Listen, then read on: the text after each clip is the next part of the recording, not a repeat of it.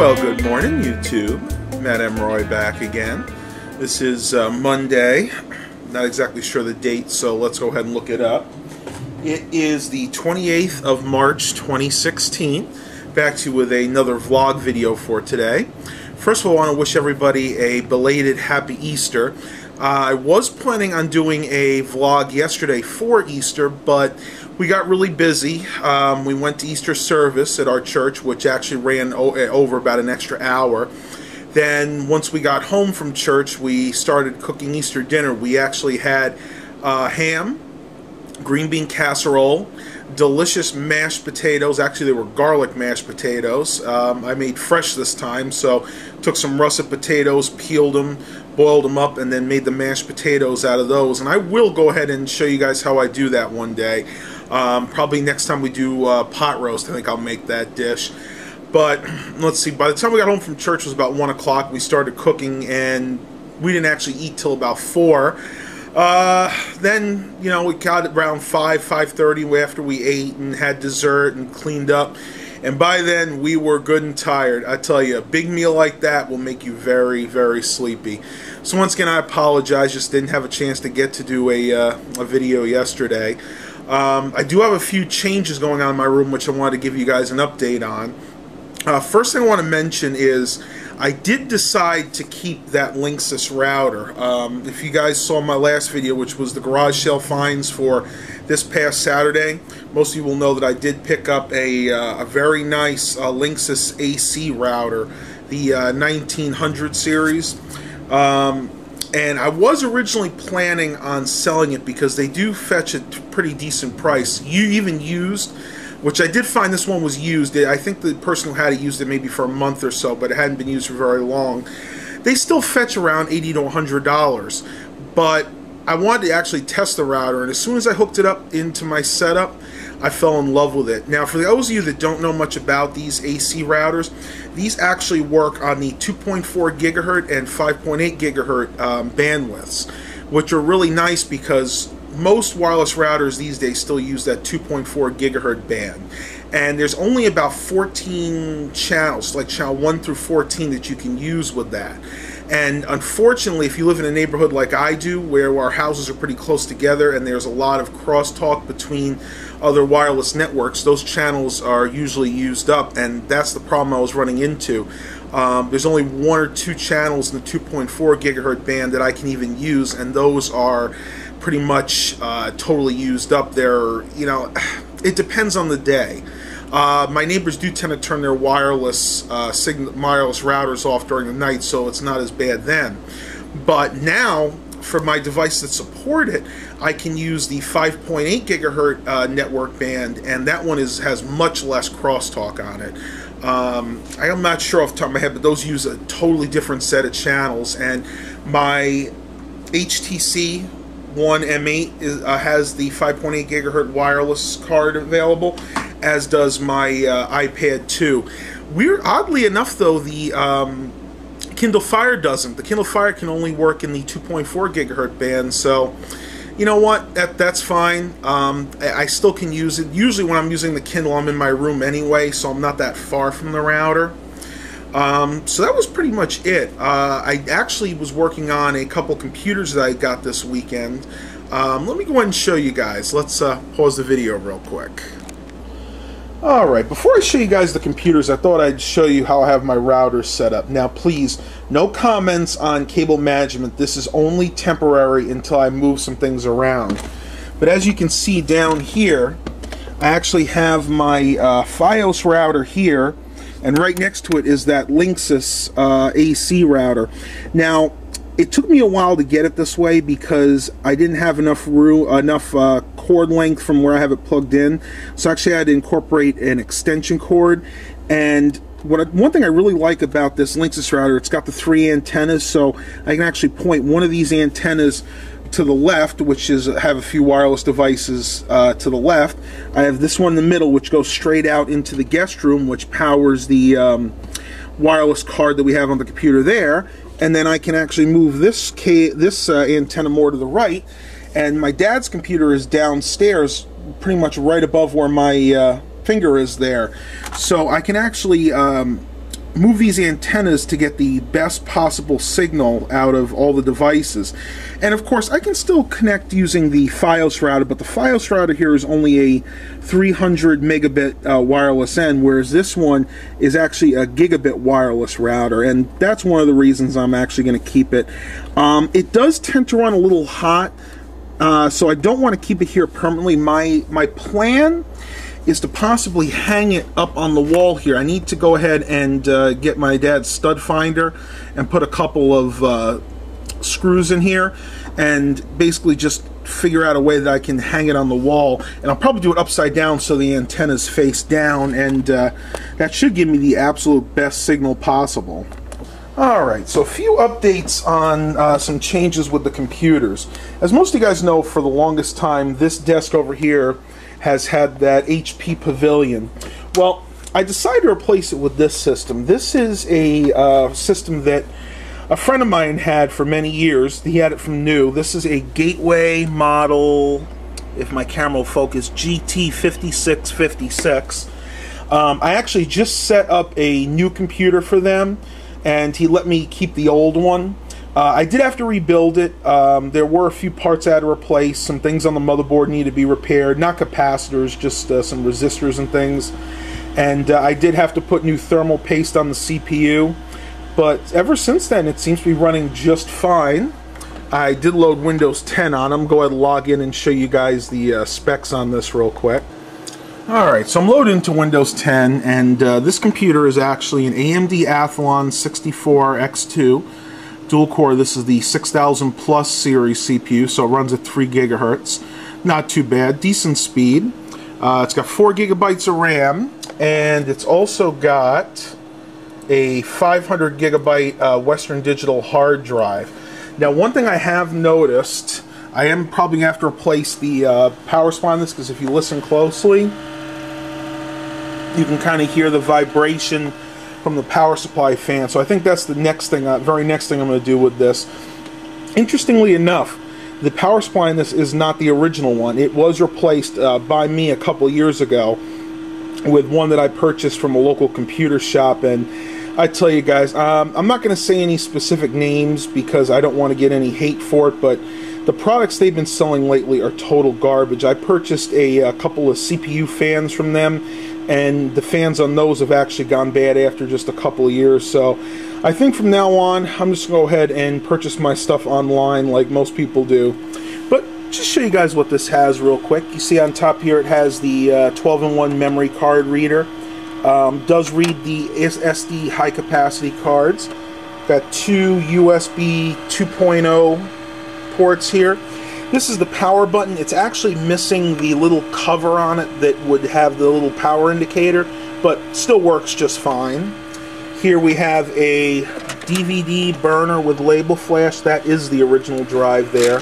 And one thing I really do like about this computer, it actually has, if you can see right there, a FireWire port built in the front and in the back. So when I'm using my 8mm camcorders like this Sony DCR TRV280, if for some reason my main system goes down, I can use this as a backup. So once again, I'm really happy to have this. I think I'm going to go ahead and replace that power supply. I do have an extra one sitting in the closet I can use, and I actually put in my GeForce GT 640 in this, and it runs phenomenally. Even though it's technically an older AMD CPU with that updated video card, it's really, really speedy. I mean, I can actually watch 1080p 60 frames per second video on this without any lag at all. It's really amazing. Alright guys, well, I have the this Gateway computer apart, but I'll just show you inside. Here is my old EVA GeForce GT 640, which used to be in my Dell XPS 8700. Works very nicely in this computer. I have maxed out the memory to 4 gigabytes, and I did verify that is the max amount of memory this particular system can hold. There's that 500 gigabyte Western Digital drive. I did have some good news when I took it apart. What I thought was the power supply fan going bad was actually this 4-pin P4 cable had come loose from its from where I had it stored and was hitting into the CPU fan. So I just went ahead and tucked this underneath, and that should solve the problem. So I actually do not have to replace this power supply, at least right now. I think I am going to eventually replace it. What this one is just a WT480. It's a 480 watt generic power supply. I just love it when you see this. High quality P4 power supply. You know when you see something like that, it's just a cheap Chinese made unit. There is no actual name on it. I remember putting this in here, and the only reason I did is when I was repairing it for the gentleman, we didn't want to spend a heck of a lot of money because the system was even old when I put this in. So he's like, just find the cheapest thing you can, and this is basically what I was able to pick up on short notice. As you can see, it was manufactured sometime in November of 2010, which is kind of interesting because I remember I did not actually purchase this power supply until about 2012 or 2013, so this has probably been sitting on their shelf in the warehouse for a couple years before they even put it out. I did verify that this fan is good and the bearings are fine. Once it was able to spin down, it didn't just stop when you turn the power off. The fans took about 30 seconds to spin down. So this fan is actually still good. But like I said, I just don't trust these really cheap Chinese-made power supplies, at least not for the kind of stuff that I did. It is more than enough power to run that video card, but I think next time I get paid, I'm going to go ahead and replace that for sure. Well, as you guys can see, it is an absolutely beautiful sunny day today. It was raining last night, as you can probably tell by the windows. Though this set of windows in my room, the gases have gone out of this pane here, so there's always a little bit of moisture that stays in the middle of there, but you can kind of get the idea. There's hardly any clouds in the sky right now, which is really nice because the past week or so, all we've seen are cloudy days and a lot of rain, which is kind of consistent the way it's been around here this whole winter. Just kind of gloomy. Ugh. Well, hopefully spring is here, summer will be coming soon, and we'll see a lot nicer weather. Hopefully we don't get all those spring showers that we usually get each year. If we do, I think our grass is going to get even more flooded than it is right now. Alright, and one last thing I want to show you guys is this Gateway small form factor system. This is the one I picked up from the thrift store last week. This is an Intel Pentium D. It's the 945, so it's the 3.4 gigahertz Pentium D, a really nice processor for the time. This is an E series, an E4500 series, which was made somewhere around the end of 2006. Go ahead and boot it up for you guys. Now, what I've actually done with this system is this is going to be dual purpose. The original 80 gigabyte hard drive in here is running Windows 10. And then I put in, right in this slot here, a 120 gigabyte IDE drive, because this is actually an IDE burner, so I want to be able to piggyback the two drives together. So those are IDE, and then the original 80 gigabyte drive in here is a SATA. So the original SATA drive is actually installed Windows 10 on, and the second 120 gigabyte drive I'm actually going to use for data backup. So if I get someone that comes in with a virus on their computer, and I need to go ahead and eradicate the virus, but they want the data backed up first to make sure that they don't lose anything, I can go ahead and hook their drive up to this computer, run the virus scans, and then go ahead and back up the data to whatever drive. If they give me an external hard drive, I'll back it up to that, or I'll back it up to the internal 120 gigabyte drive, and depending on how much data there is, I can either burn it to a DVD or maybe even put it on a flash drive. But as you can see, it's actually pretty speedy right now. It's only rocking 3 gigabytes of memory at the moment, but I have some on order. This one also maxes out at 4 gigabytes, so that's what I'm going to actually wind up putting in here. And for Windows 10, that actually works just fine.